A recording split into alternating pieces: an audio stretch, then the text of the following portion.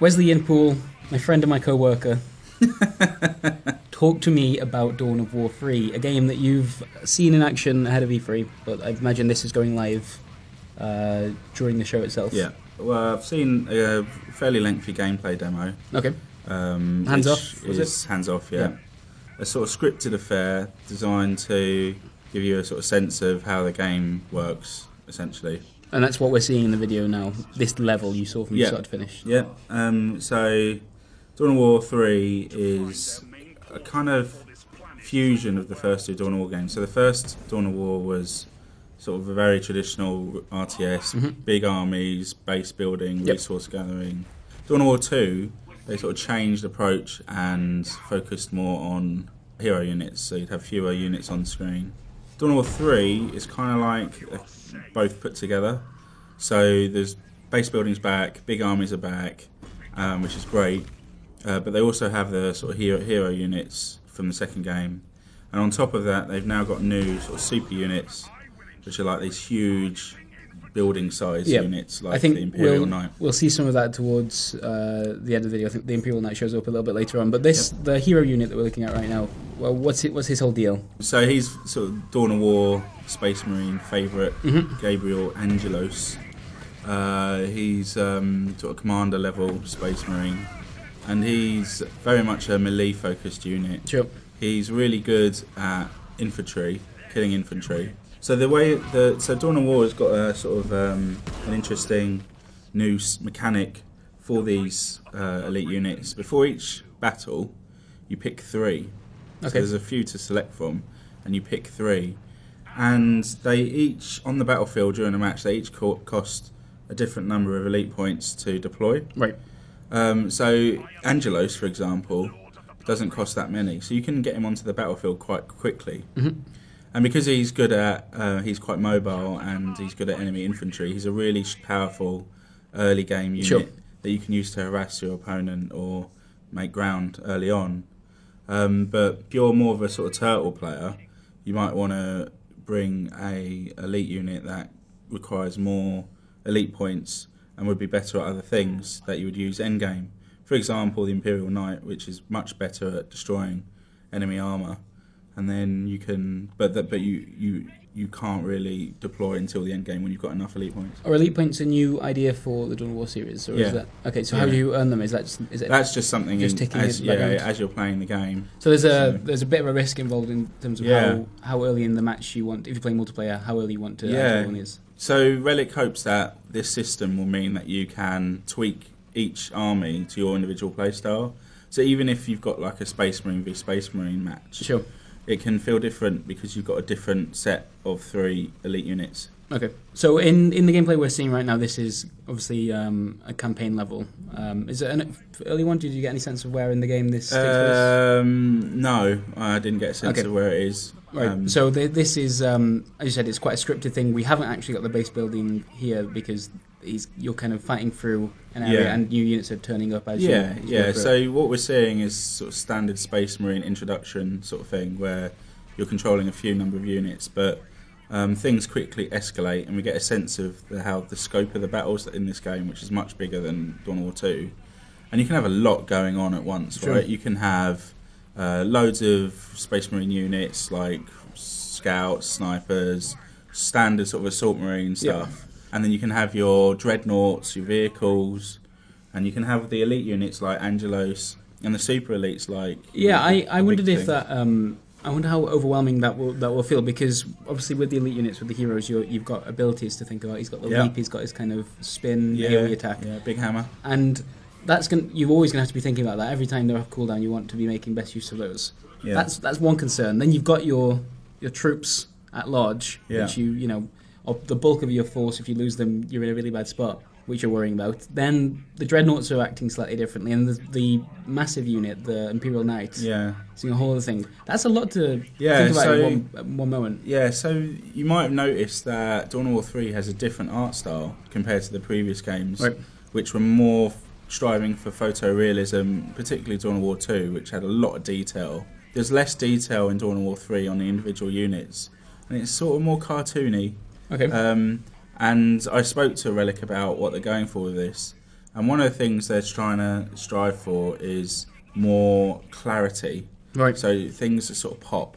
There's a bit more brightness to what's going on. I think you can say it's safe to say that it looks a bit like the popular MOBAs, right? Which or like StarCraft 2 has a lot of that as well. Like the units are always very easy to identify. Yeah. Dawn of War previously, the units haven't always been very easy to identify on screen because everything's very gritty and grounded. Which and they're sticking with the 40k like miniatures they want to try and represent. Yeah, as they are. Exactly, but it's a different look. It's definitely a different look, and part of it is to try and help people sort of be able to pass what's going on easier, because there is like you say, there can be a lot going on in Dawn of War. Do you think that works? And do you think is that a trade-off you're happy to make? Well, at first I was a bit sort of worried about the art style, because one of the things I love about Dawn of War 1 and 2 is it really captures the 40k universe in a way that most other games just have failed to. Mm-hmm. Like 40k is a really depressing universe, right? It's like endless war. Mm-hmm. Worlds are basically rubble, and the only reason like entire races exist, it seems, is so that more people can fight and die. It's really it's a real slog, and the Dawn of War 1 and 2 gave a real good sense of being sort of fighting in the dirt, essentially, like the feeling that and it's very gory, very violent. The Warhammer 40k universe is full of like blood and limbs and like people getting chopped up and destroyed and stuff. And I loved that art style. I loved the way they looked. So when I first saw it, I was a bit concerned. So the goriness is still there, but it's much sort of more colourful and bright, and things are clearer. Okay. But there's there's more to it than that. They're also going for with the new art style. They're going for a quick sort of responsiveness feel. So Dawn of War 2, you could say Relic's RTS games in general can sometimes feel a bit sluggish. Right. Like you'd give a unit a command and eventually something would happen. You weren't always sure that they were responding to you very quickly. Like with StarCraft 2, you talk Everything about pops, clicks per minute. Exactly. That's not always something you think about with like Company Heroes and Dawn of War. Exactly. And when you think about the popularity of MOBAs now, everything is ultra responsive. Like hitting abilities, moving your units, everything is really crystal clear. It's all about micro.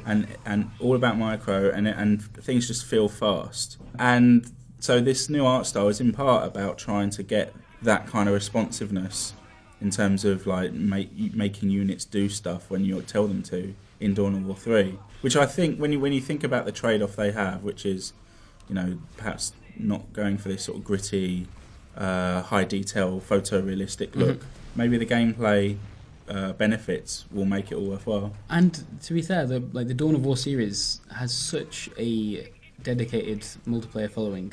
I imagine gameplay going ahead of some of that visual style is probably what a lot of people want to see.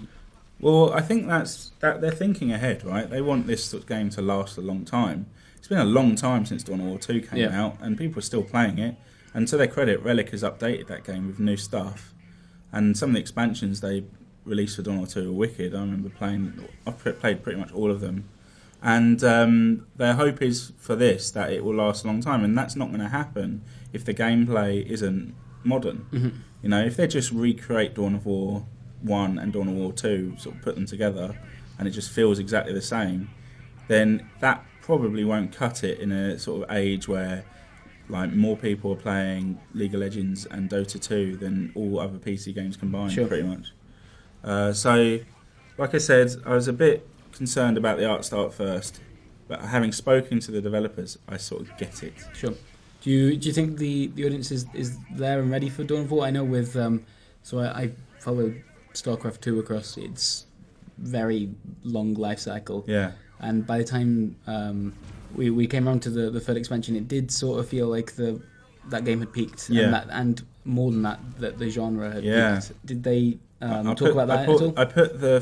So one of the things that I've been really interested in about Dawn of War 3 is whether they were tempted to basically ditch the RTS genre and just make a MOBA. Sure.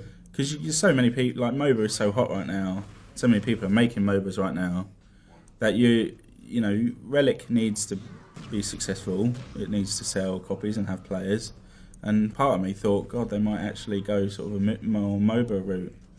But they said that Dawn of War was always going to be a straight up RTS. That was the first thing basically, and that they're hoping that it will be relevant through the strength of the IP, and I do believe it's a strong IP, and just the way that the game feels different because of the responsiveness and having these big units. And so I guess that's the hope. As you say, RTS is not what it was, but I think Relic can carve an audience out for itself with this. If there is another studio aside from Blizzard that can that deserves to and can lead this genre, it's Relic. They're really great at what they do. Company of Heroes is really good. Yep. Dawn of War games are really good, so they have pedigree. Both series still maintain big multiplayer crowds as well. Exactly, yeah. So it's going to be. I think it will be tough for Dawn of War 3 to, be a phenomenon, but I think it can do well enough for the whole thing to be worthwhile. Which is as a fan, as someone who's been waiting for this game for a long time, that makes me happy. Excellent. All right. So aside from this gameplay, when do you think we're next going to see more of Dawn of War 3? Obviously, it's got a presence at E3 this week. Big gameplay reveal at E3, which is the stuff we're seeing now. Yeah. It's a PC game, so sure. Gamescom. Right. The home of PC games. The home of PC strategy games. Exactly, yeah. So I'm pretty sure that we'll see a lot more of it in the run-up to Gamescom and at Gamescom. They're not talking about multiplayer right now, the standard sort of developer response, but multiplayer will be a massive part of Dawn of War 3, right? So I wouldn't be surprised if there's a multiplayer reveal at Gamescom. Excellent. Well, we'll be there and have more on that then. Thanks for watching. Cheers.